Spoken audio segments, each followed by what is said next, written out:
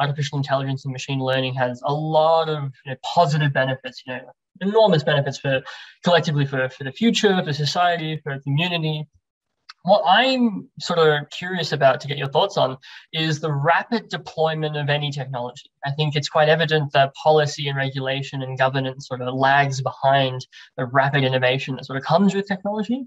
So I'd love to get your thoughts on what are some of the risks to the rapid development and deployment of AI within the public sector? Yeah, well, give me a second to maybe get my thoughts together.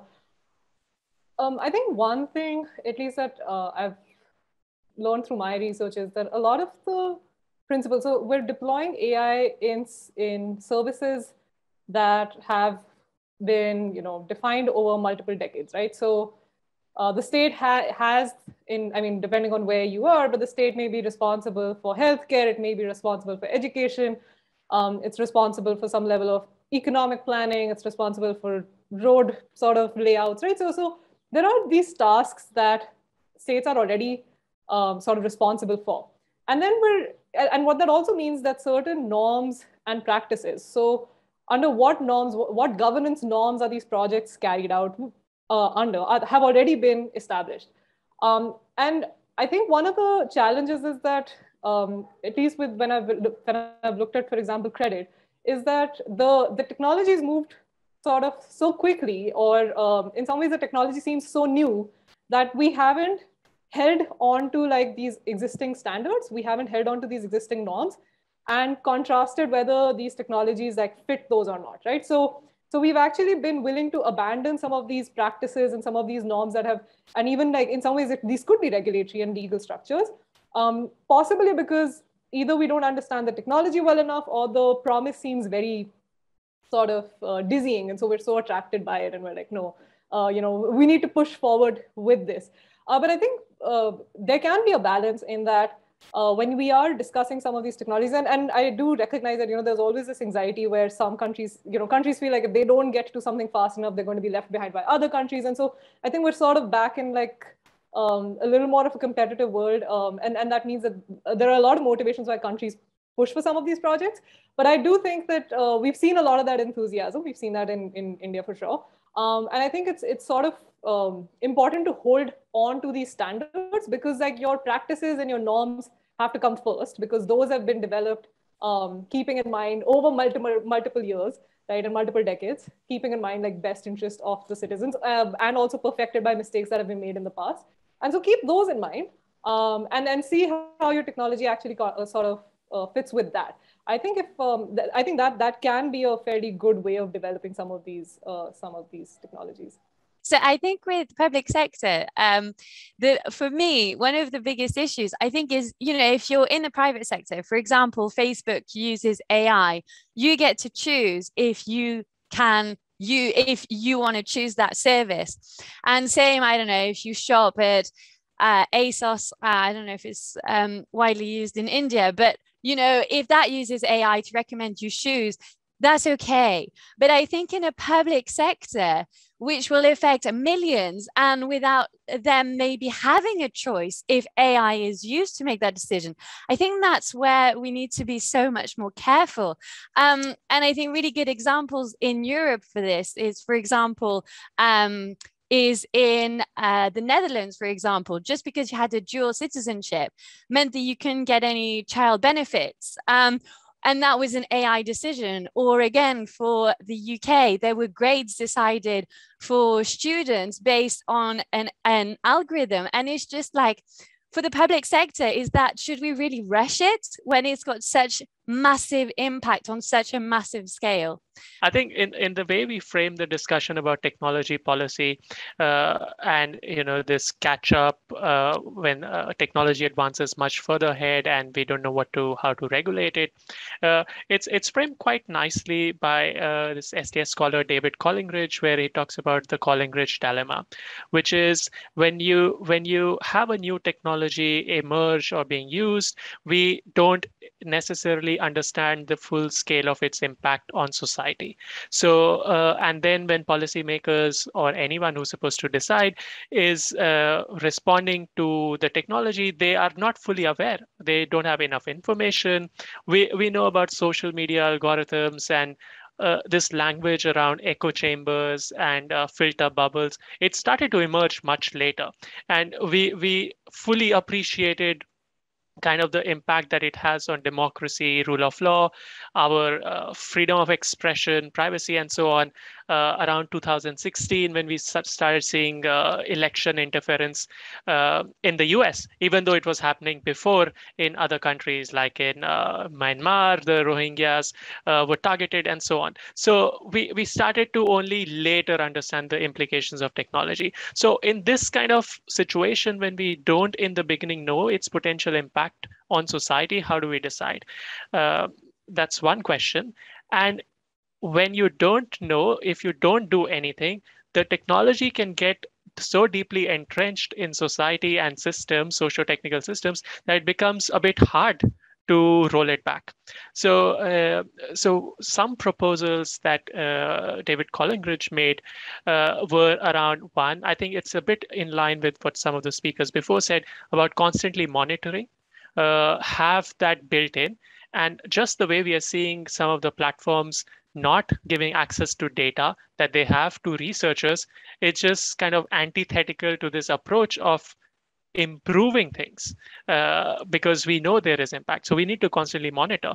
Or at the stage when you are kind of developing some kind of rules or regulation in the beginning, do it in a way that the cost of remedying is low and they can be easy to roll back. So it kind of provides us with a little bit of a guiding framework. I know once we go into the tricky matter on what this remedy could be and what could be the low cost, it becomes messy, but it's a bit of a framework to think about how we think about regulating technology when it's still emerging. And a few years down the line, we'll move from AI, we'll talk about quantum computing, and we'll have the same questions, same discussions. When we're talking about using AI and sort of having any public discussion in how society learns, and I'm just reminded, so obviously in Netherlands, we saw the Siri judgment about using AI for welfare systems. And in India, it's not yet been used, but if you saw how the Aadhaar, which is the biometric system, was rolled out, although that was not AI-based, and I was involved in the challenge to that, the argument was, it's really new and we learn as the system comes and we'll solve for exclusions. Except it had been 10 years and you still get to say like, this is new technology and we're learning. And the impact of that exclusion really falls disproportionately on marginalized populations. We also saw this again in India when we were talking about the contact tracing app, which again sort of had certain false positive, false negative issues. And, the point that Prateek made, like Yuval Noah Harari talks about this, right? When you build in survey, like pandemics are great when you talk about the life cycle of a pandemic for the government to increase its life cycle of power and to normalize surveillance mechanisms. And I fear that because we're not really having those discussions in AI here, we are kind of, potentially going into a stage where we are suddenly going to see AI being used. So in India, you have conversations about the AI being used for judicial decision making and in the judiciary. Right? Or you have ideas about, so now the intermediary rules say that, all these intermediaries shall endeavor to deploy AI tools to proactively identify, certain unlawful content and CSAM content, etc. And so, what does all this mean in practice? So I'm just a bit concerned that in India, the discussions are still very much at like these very elite levels, right? As somebody was pointing out, it's not really filtered into the masses, and it's not become a public conversation. And so that's what makes it even more dangerous about saying, oh my God, AI is going to solve all problems without necessarily understanding some of the pitfalls.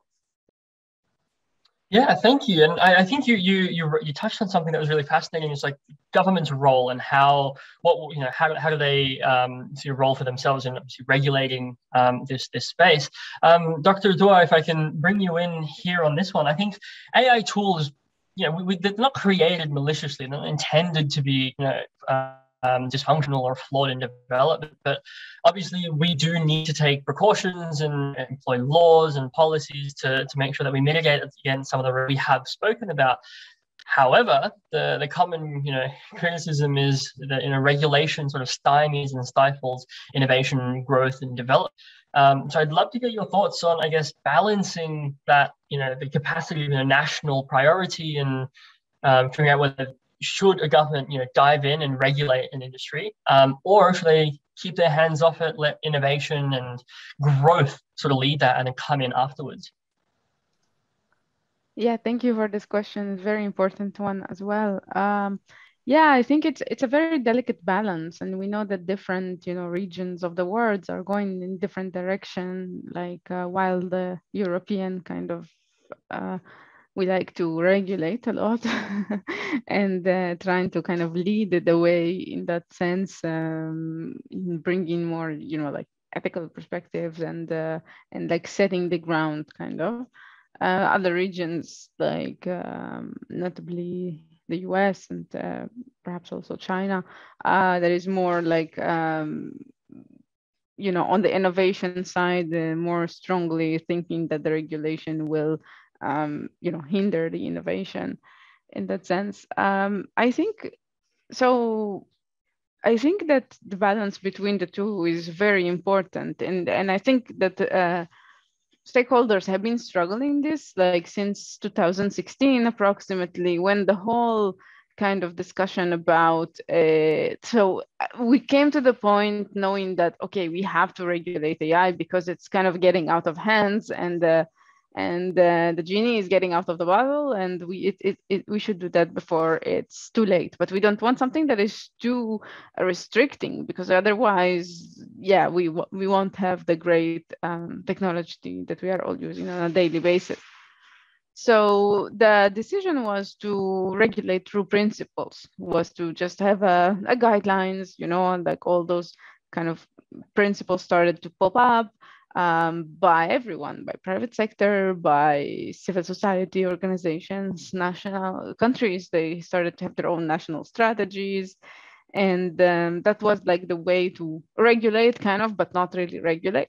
It is true that what was missing from the conversation is like the conversation were kind of like very kind of centered in the Western world, and what was missing was the the broader perspective of the global South. And I think this is why basically, so in UNESCO, when we started to think about this recommendation, like the recommendation on the ethics of AI, which hopefully will be finalized and approved very soon in November, the idea was to have a UN tool for governing this, and something that would exactly, bridge the gap and bring the perspective of the low and middle income countries, of the small islands, developing states, and the broader perspective.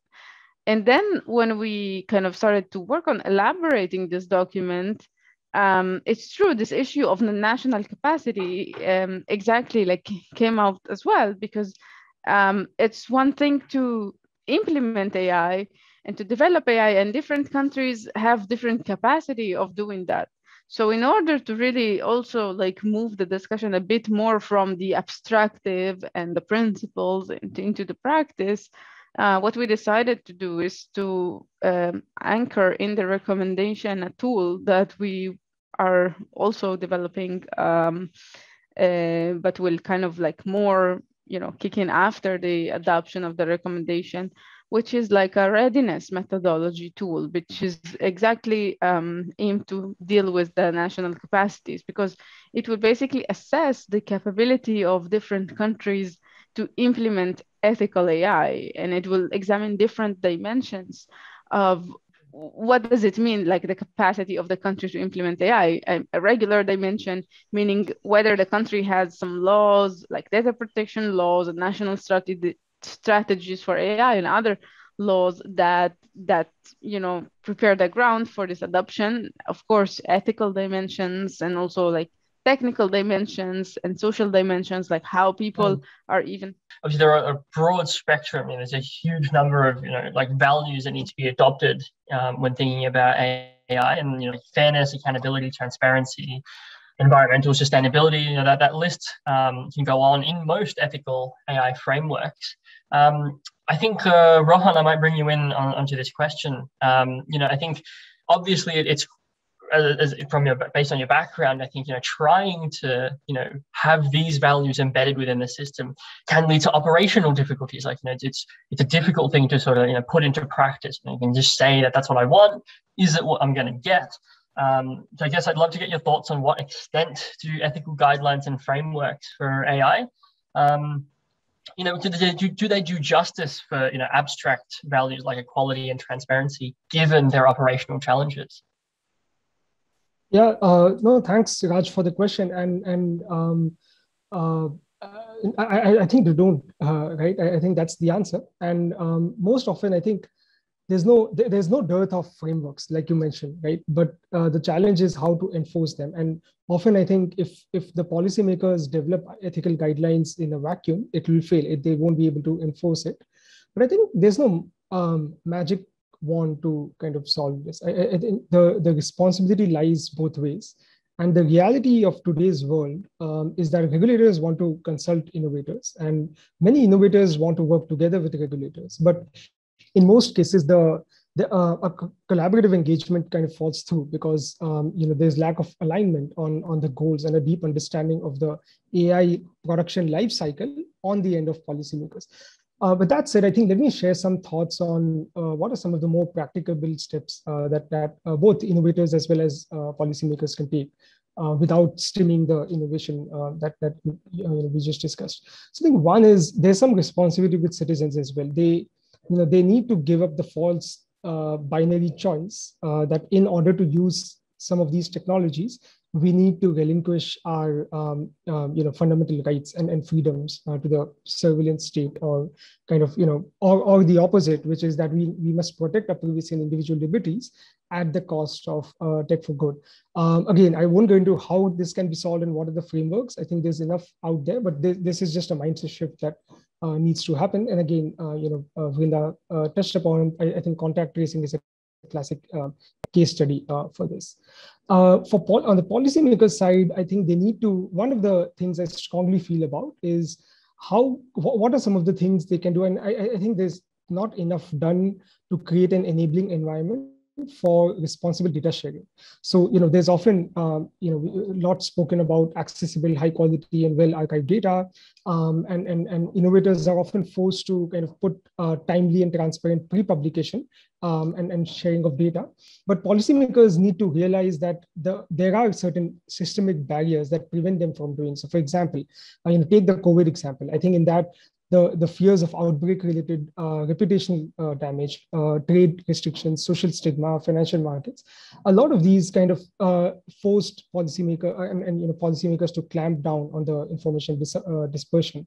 The other barrier is the global inequality between countries. So you have the low middle and income countries, and then what happens if they put in immense amount of resources in developing some of these data sets and then openly share them, only to have the wealthier countries, use them, and the poor countries being excluded from the benefits if those don't accrue to them.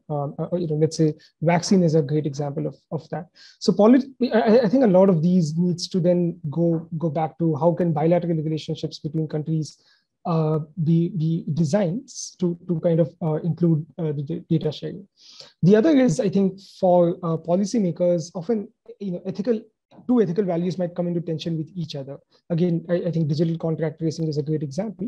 And so policymakers need to take the time to build inclusive and well-informed consensus. Again, the Aadhaar example that was mentioned, I think this is now being realized and being solved a bit. For example, I think ND, the National Digital Health Blueprint, that the government is presently working on, they've started inviting for more open discussions and feedback and sharing early copies. I'll probably just mention two more points on the innovators side of stuff. So one is, I think innovators need to get out of this, break things first and then think about it mindset. So they need to realize that there's no prior prescription or moral formula to kind of determine decisions in advance. So what they need to do is set up some of these procedural mechanisms so that there can be respectful dialogue and like a common language so that different positions can be heard and considered. That's, I think, one. The other is, they also need to cultivate some public trust through end-to-end transparency, end-to-end accountability, and really prioritize some of the interpretability and explainability issues. Often, again, I think a lot of these are dealt with, but in a very reactive way. So if they can do this more design time than run time, that I think is something to be thought about.